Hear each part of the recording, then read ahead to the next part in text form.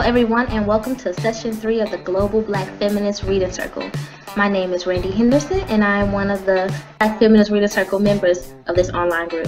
This session runs from January 20th until June 2nd and includes 2 week-long breaks. Our democratically selected reading material is Harriet A. Washington's book, Medical Apartheid, The Dark History of Medical Experimentation on Black Americans from Colonial Times to the Present.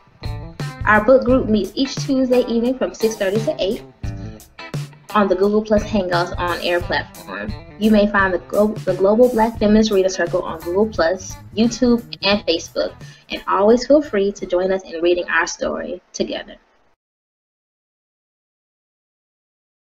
Hello everyone and welcome to the Global Black Feminist Reading Circle. My name is Michelle Odom. I'm one of the co-hosts of the circle and I'm located in Brooklyn, New York. I invite you to learn more about the Global Black Feminist Reading Circle at our main page on Google Plus or on our Facebook group page. Or by visiting YouTube, where all of our videos are housed, and there are a lot of them.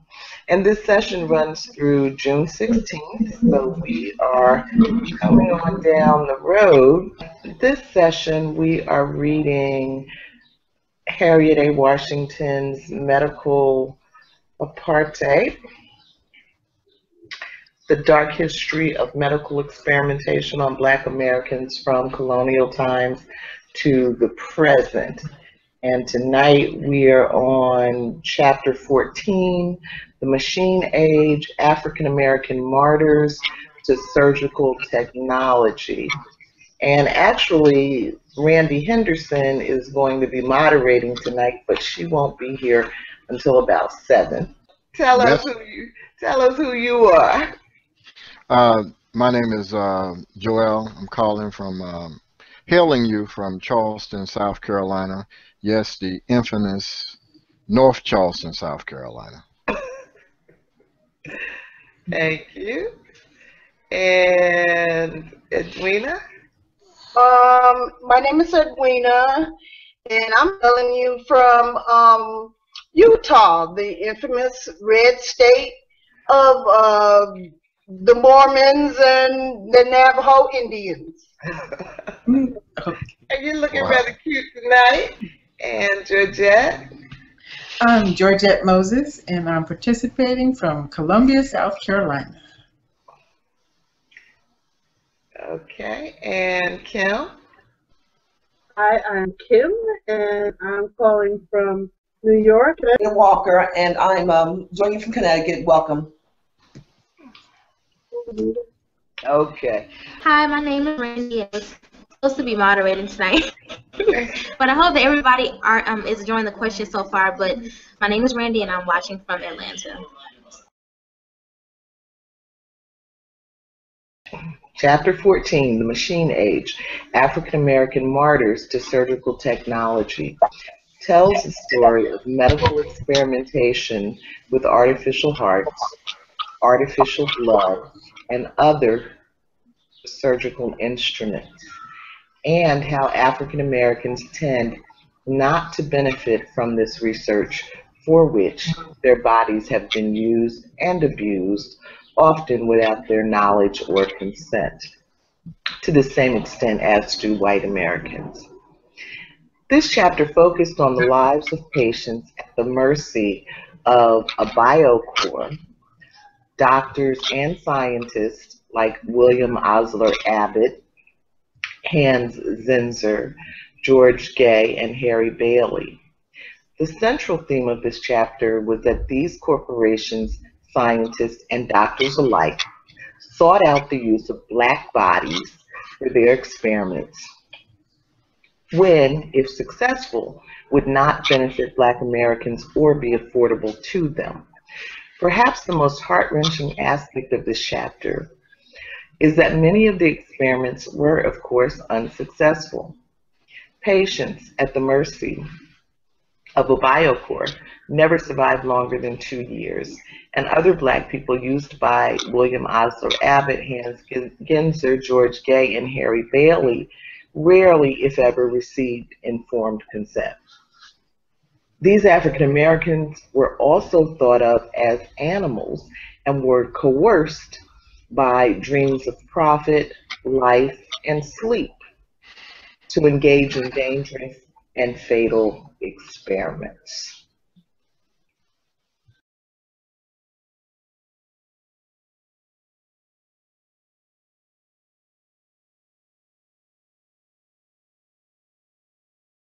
Let me read number 3.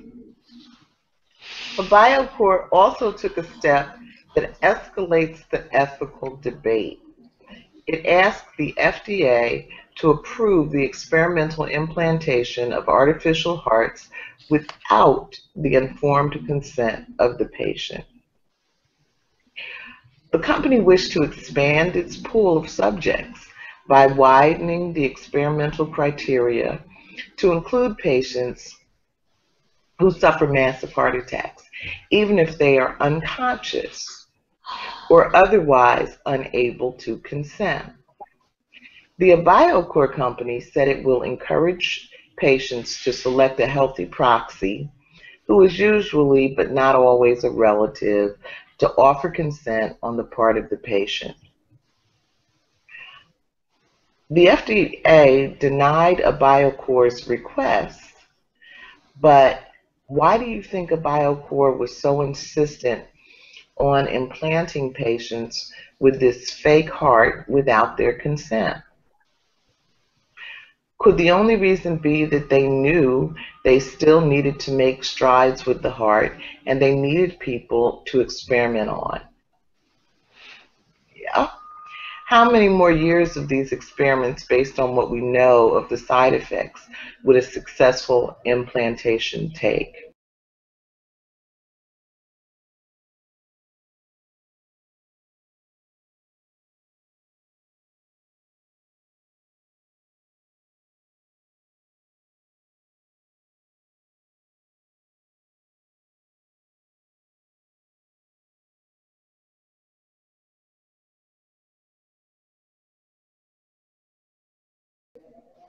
I don't know.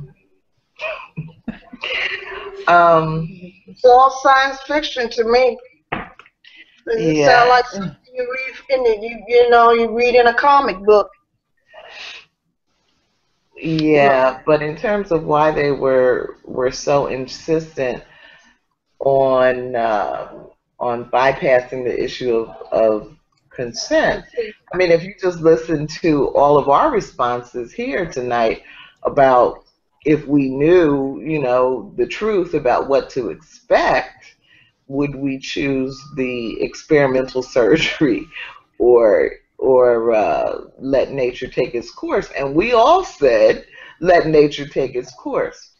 And so I imagine that AbioCor was finding that honesty was creating some crimps in their plans, and that they were having difficulty recruiting people, and so and so they wanted to skip it because that would make life easier for them. Well, And as Harriet pointed out, the researchers are interested in the research and not your life. So, and the FDA denied it, but I think what was it, 2004? I think when they denied it, and they had been doing this, they had been doing the experiment for several years, yeah. And so the FDA only denied it after some white folks, that's how I read it, after some white folks started dying. But one thing I think that she does in this chapter, she's talked about informed consent throughout the book. But I think in this chapter, she really kind of goes at it hard,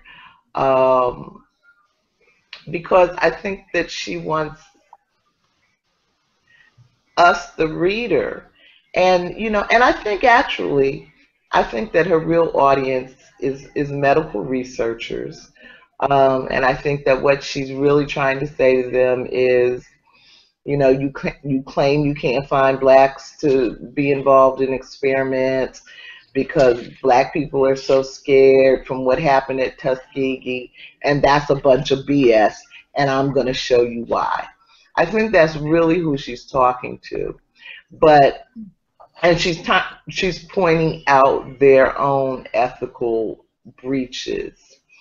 But, if we think about the issue generally of consent, like if you think about it in terms of rape, and imagine that, a person has been seduced by some kind of drug or something, and they're unconscious, and then they get raped, and we would all think it was a horrible thing, and these were horrible people that had done this, because how can you do that to somebody when they're unconscious? And I think that Harriet really is trying to get us to see that in numerous ways, our power our authority over our own lives is being usurped by this whole research process. And really, so in this chapter, I think she really was trying to get us to think about that in particular. I mean, just think about that. You're laying there. Now, these are not even, when we get to talking about the blood later on, which is, a horrific thing, but at least in that situation, you came in through the emergency room. A heart patient is not necessarily coming through the emergency room, like you're talking about Dick Cheney. So you may well have the time and the capacity to make an informed decision about this. So just think about that. They want to say no. I don't care how lucid you are. I don't care how much you're in your right sound mind body. It's not your decision to make. I mean, what is wrong with these people? Michelle. What? But a Negro is more plentiful and cheaper than a cat. What would you expect? I'm unique. So am I. And Georgette and Edwina and Joe, my man. Yeah. Well, what they're saying is black lives don't matter. That's it, Edwina. That's it. Better believe it, Edwina. A woohoo for you, girl. That's exactly what it means. Incredible. I mean, unethical and breaches of just human rights. That's right. Yes. Had no boundaries. That's it, girl, right there.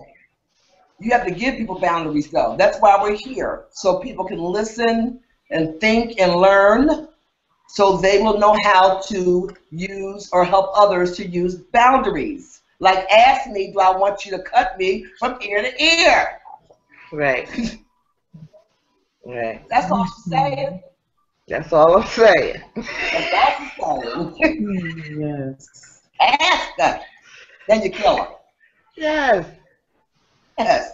You want the right to die or not. Yes. That's it.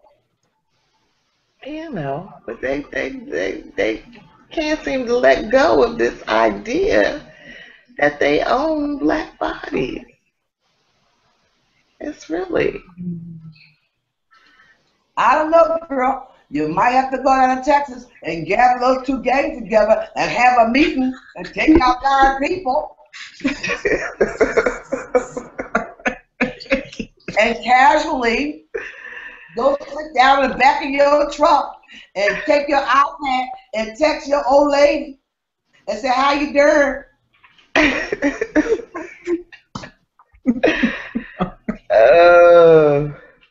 And casually get in the cop car. The sniper's on top of the roof having coffee. The police are standing down there with their guns like they're statues. And everybody's sitting around being arrested. Okay?